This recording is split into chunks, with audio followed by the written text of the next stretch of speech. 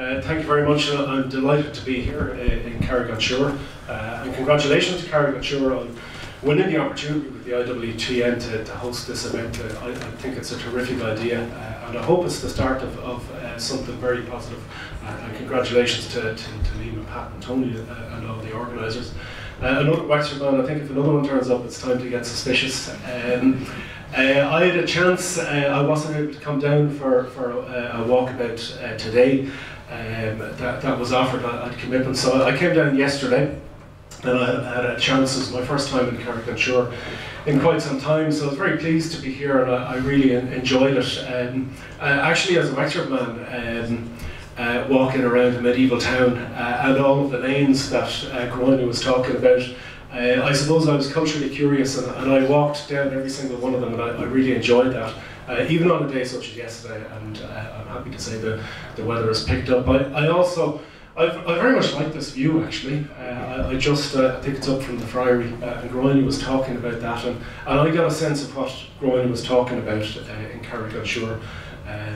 So I think those are some very important points. I don't have a standard presentation. I was asked to talk about parking and traffic, so that's what I'll do. And I'll start on parking, and these are maybe general or generic comments about parking issues and what I hear about parking. Regularly you hear two things about parking. One is that there's not enough of it, and secondly that it's too expensive. I would say usually one of those things is right, and one of them isn't. Actually, most towns have too much parking, but it's in the wrong place and largely unused, and not enough where people want to be. That's maybe a factor of mismanagement or planning, but even in recent places, this is a new street in Ongar, west of Blanchardstown in Dublin, and it's recently planned. And it's a lovely street, it's planned very, very well, it's successful. The shops are doing very, very well, it's very active, but there's parking everywhere, and it's difficult. Right behind these, there's actually empty spaces, and a little bit, just a little bit of management. And it could be bollards in the right place, it could be the correct type of signage, and even other things that we'll talk about can change that. Secondly, the charges are frequently too high. And that's often the case, and it's a bigger problem than charges being too high. It's actually a problem of what's going on in our towns around the country, and competition. And I hear, we're going to hear from David Fitzsimons and a retail group, but we hear a lot from retail groups that people are being pushed out of towns to these places here that are free parking. And that's not what the parking charges were meant to do.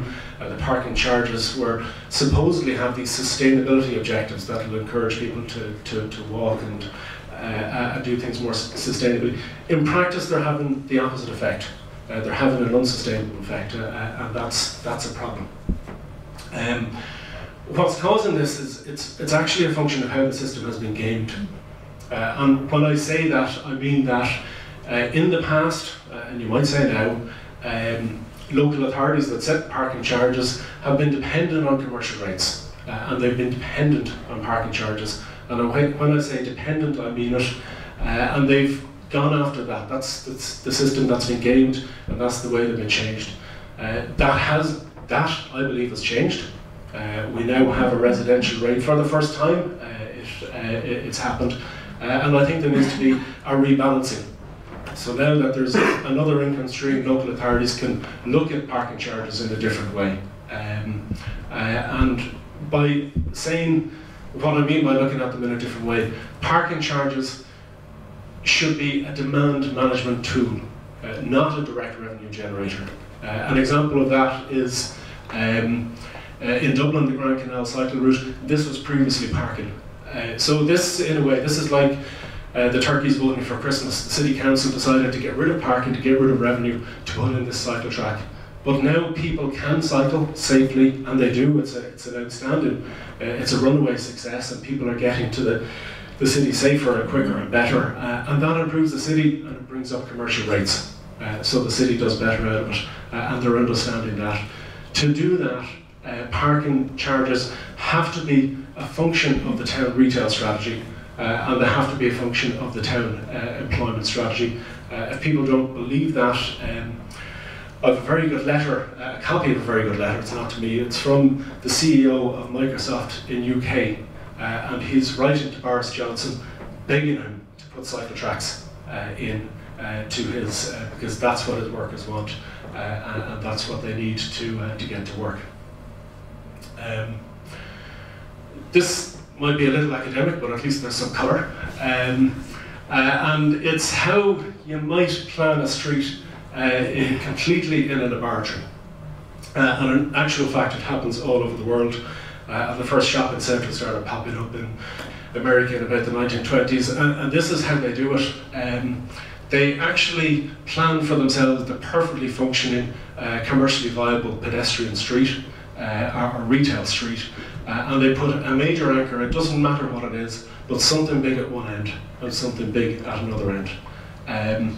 They often give nice things to get these people in because they need them there. The street, Acca, the town centre, that's where they make the money. That's their bread and butter. And the parking is on the outside of that, but it's very, very accessible. So one town that we worked with, it's also a Mayo town where Simon's from, Ballina. They used this principle to make sure that they didn't go out of town, that they kept the retail as close as possible to the town, and they kept it as close as possible to their main street in the hope that that would bring the main street up. There is parking, it's close to town, and it's managed in a very, very careful way. And they've been successful in that. I think Westport is another town that's been very successful in that. Just one more thing to say on parking, and there's an elephant in the room on the issue. We won't solve it today, and I wouldn't attempt to solve it today.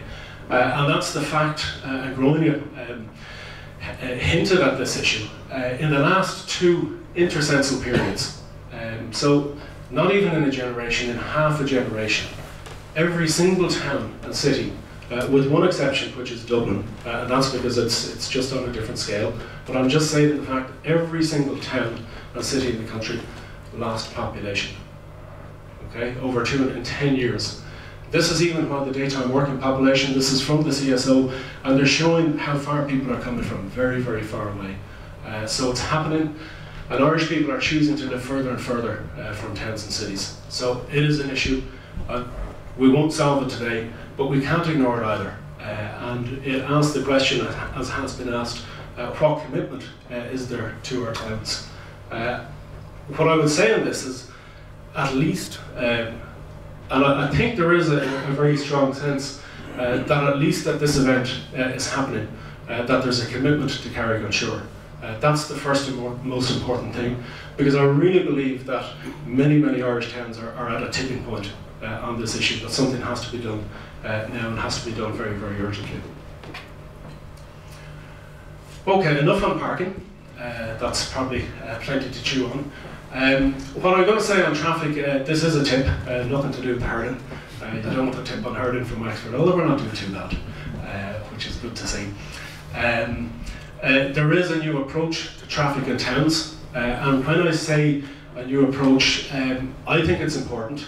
And there was an admission when this policy was introduced last year, in March of last year. There was actually an admission that the previous policy, a thing called the Design Manual for Roads and Bridges, it's a very necessary document, it's the engineering handbook for building roads and bridges, was not designed for urban areas.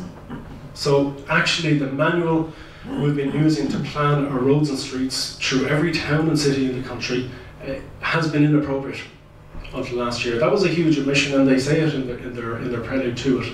And instead they brought in this thing, the Design Manual for Urban Roads and Streets, and it talks about all the things that have been said heretofore about protecting and conserving heritage and conservation and people-friendly streets. I'll say a little bit about it. It is evidence-based, and it is highly appropriate to places like Carrick-on-Suir. It's a very, very big thing. I'm just picking out a couple of things. The first thing I would pick out, and one of the most important things, is that it recommends an area-based approach. One of my favourite quotes in transport is from a man called Brenton Darien. He was chief city planner of Vancouver, which is this incredibly successful city. It regularly tops all of these leagues. And he said that the best transport plan is a good land use plan. And he says, in fact, if you don't get your land use right, you haven't a hope, you won't get your transport right. That's very, very important. So think, as Tony has advised, at a high level in terms of traffic. That's maybe the first thing that we should think about tomorrow. Secondly, actually think on the small scale and little places to sit down. Crossing the road, what kind of experience is that? The manual is terrific on that. It's very, very good. It's what it's all about. That's really, really important. So actually going on a walking trip will be very, very important. You know, how does it feel crossing streets? Does it feel safe? And so on and so forth. A really, really important concept, and at the kernel of the document is this idea of the self-regulating street. What that actually means is that it's not just about the street. And I noticed in some of the slides from Inistioge, actually there were no road markings whatsoever. And I picked that out, and I thought it made, so anybody driving on those streets has to be extra careful. They have to really watch who's coming along. They have to check their speed. That's called a self-regulating street, and it's about taking an urban design approach, a holistic approach to what happens in the street. A good example has actually already been shown, Youghal in Cork. So a driver knows this is not a place to stop, but it's also a place to be wary that there could be pedestrians, somebody could step out of the house, and it's a much more positive environment. I just have this here. I said in the first slide about this that it's evidence-based, so DMERS, the Design Manual for Urban Roads and Streets, probably the best thing, I've got lots of very, very good engineering colleagues, but probably the best thing about it is you can thump an engineer over the head with it and say, hang on, you should be doing this in this way. And there's a lot of counterintuitive things for engineers in it. There were lots of guidances on this kind of stuff, guard railings all over London, and we're very influenced by what happens in the UK. And actually, even the guidances themselves said there's no actual evidence. We just think that they're safer, but there's no evidence that they're safer. So they've done studies with and without. Then some streets, and there's examples of this in Ireland as well, where the guard railings have been taken out, and actually the street got safer. The number of accidents went down. Okay? So by making the street people-friendly, people have to check their behaviour. They know that people across the road, people aren't stupid, but drivers now can't speed de facto. They have to be more careful. So the place becomes safer. And the last thing to say about this new approach, and I'm championing it because I think it's a useful thing, is a multidisciplinary design team approach. So if a proposal comes into your town and it's an obligatory guidance, you can actually go back and say, well, hang on, there isn't a planning conceptual framework, there isn't an urban design strategy, maybe there aren't landscape drawings, we don't understand the scheme. And that's, well, maybe this is professional speak, but the professionals have to take this multidisciplinary approach, and I think it'll make a big, big difference. It's something that, you know, this maybe should be sweeping through the land. I would say it's trickling down through the organisations, but it's very important. So I'll finish with just a couple of examples of how that might work in different environments. And also I've stuck my neck out and I had a walk around Carrick, so I've just got some reflections on that as well. This is, it's one of my favourite examples, and I'm picking it out here, great. And Freiburg isn't a bad analogy for Carrick and Shore, actually. Freiburg is just on the border in Germany with France and Switzerland, so it's kind of in this corner. And it actually in the past was a poor performer economically, and it was a regional town that was maybe forgotten about, actually until it didn't hurt that somebody decided it was a good place to locate a nuclear power station. That galvanised the community, as it might. Bit by bit, slowly by slowly, Freiburgers reclaimed their city. And it's now a showcase. We hope to take our students there on a field trip. I've been there. It's an amazing place. These streets were literally once traffic choked, and now they're family friendly. So don't be put off by the fact that this is complete. This took a long time and it happened in stages. But once the city came together and decided to make a difference, then it happened. Just to prove it can happen on a smaller scale, this is Wipperfurt. This is a town probably about the size of Carrick-on-Suir. It's an inland town in Germany. It's part of the Hanseatic League, so it's a medieval town, and they're very proud of that heritage. It works in so many ways. It is trafficked, but it's traffic calmed. It's safe to cross, even at a corner, so that's a difficult thing to do. It's achieved there. It's very pleasant. There is parking. Not a single vehicle unit here. Very, very successful. Lovely planting, low planting and high planting, so that works for forward visibility and stuff like that. Some other examples. Or my own town, Wexford. Wexford, again, Pat will know this was done bit by bit by bit, and it was work in achieving this. And it works, and something about Wexford is they've actually got that retail mall thing right. They've got that structured thing. At one end you have the Dunnes, at the other end you have the Tesco, you have the Super Value in between. The parking is there. You know, it's not perfect. But the main street is held up. It's held up during the recession especially, and it's a busy place. Another town, Castlebar, has had an absolutely wonderful regeneration. And you know, they've got all of it's very, very nicely designed. They didn't go that extra step. It still has the structural issues of the big sort of outer town really actually threatening the town from one end. It's very, very successful, but I just would go back to that. And I'd say, you know, one is working a little bit better. They're both good in different ways, but it's you know, it's thinking strategically for the town. Oxford as well, just another example, a heritage town, and it's a story of a town that had a motorway proposal through Christchurch Commons, and that galvanised the community. They actually objected and went right up to cabinet level, and eventually it came back down, and they decided to do something different. In the UK, there's London, there's Oxford, and then there's the rest in terms of transport sustainability and what they've done. I hope people can hear me. I don't know. Is that okay? Yeah. All right. Okay, I couldn't resist this. My experience in Wexford is of waiting for the Tour of Ireland to come along, which took ages, and then it zipped past. I think that's the only time I saw Sean Kelly. But we probably skipped a double Irish. So just a couple of reflections from walking around the town. First of all, just the idea, and I don't want to sort of feed ideas. I mean, I think tomorrow is all about your ideas and what you think for the town. But just creating a town centre environmental zone. And there's a great urban designer, Ben Hamilton Bailey, he's got his own website. And he says that entering this zone, you've seen some traffic managed zones. He said it should be akin to entering the walls of the city. So that's a very nice thing for the Wall Town network. By that it means it should feel different, and you can still be there in your car, but you're now behaving differently because you know you're somewhere special, actually. And you can go through it, but you have to go through it safely. Secondly, and the next presenter, at least Simon, will tell you a lot about smarter travel. You don't actually need an excuse to do it, but they're cost effective, promoting cycling and walking, and I think Carrick-on-Suir is a place that can do that.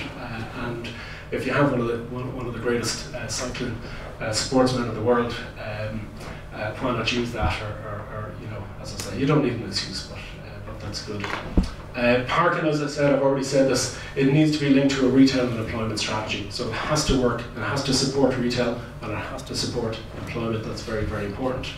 As Gráinne said, love the laneways and the walkability. Actually, I just really enjoyed the fact that you could walk through these places, and that's not something to be taken for granted. Many, many towns have these places closed off. I could walk through here and out the other side. I thought that was fantastic.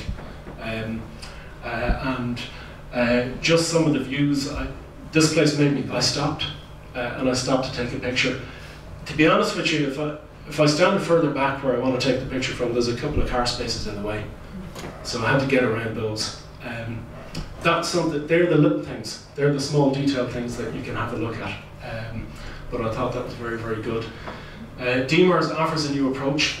Use it. There is training available. That's maybe something I can address to the IWTN or the County Council, and they're doing it with people. They're doing it with the women. So I think it can be very, very good. And finally, we have a walking tour to look forward to. So I'm interested in hearing your ideas, and I'd be delighted to see what you think. They're just some initial ideas that I maybe had. So thank you very much, I think.